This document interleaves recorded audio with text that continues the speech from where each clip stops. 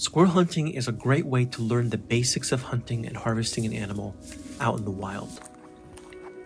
The most valuable skill I learned while squirrel hunting is how to listen like a hunter.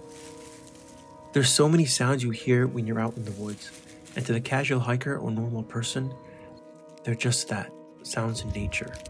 But a hunter will be able to identify if it's a squirrel or a woodpecker, a deer, or even another person walking in the woods.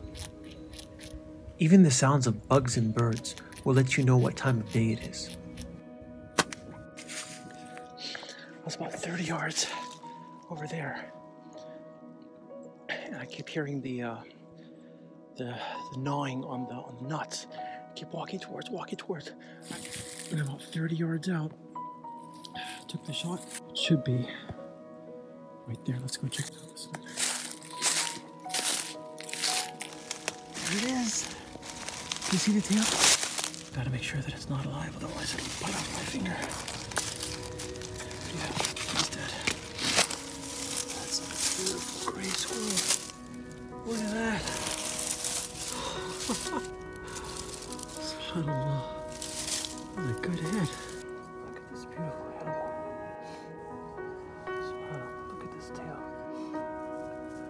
Just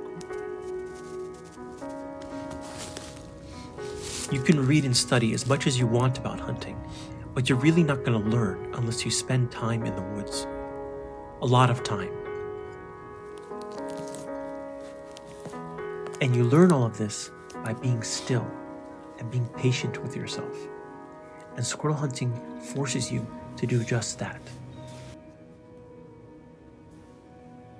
Because squirrels are not very smart animals, they're very forgiving for beginner hunters and give many opportunities to learn stealth, stalking techniques, and how to find signs of where they've been and locate food sources. And if you get really good at hunting squirrels and enjoy the process, you'll be a much better woodsman and hunter as you pursue larger, smarter animals. I really believe that squirrel hunting is the best introduction to the art of hunting.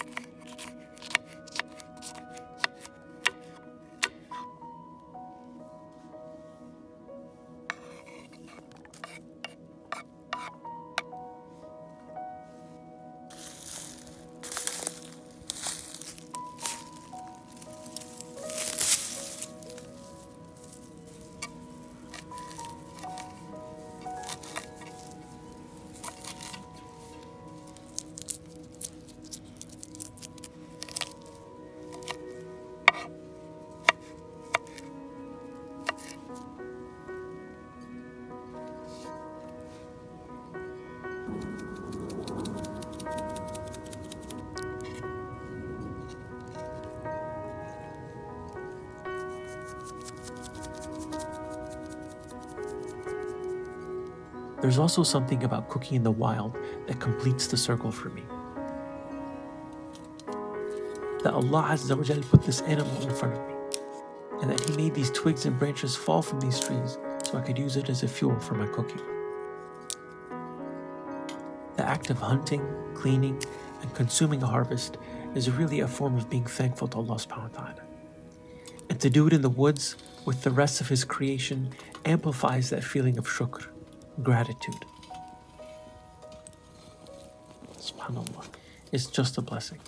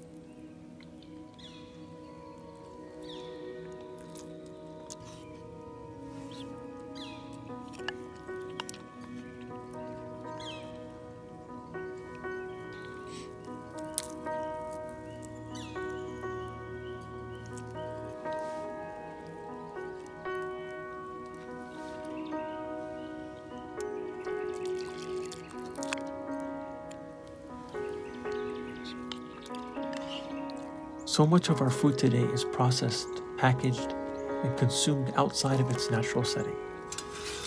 And this disconnect is not good for us. And I believe it takes away from the barakah, the blessing of the food itself.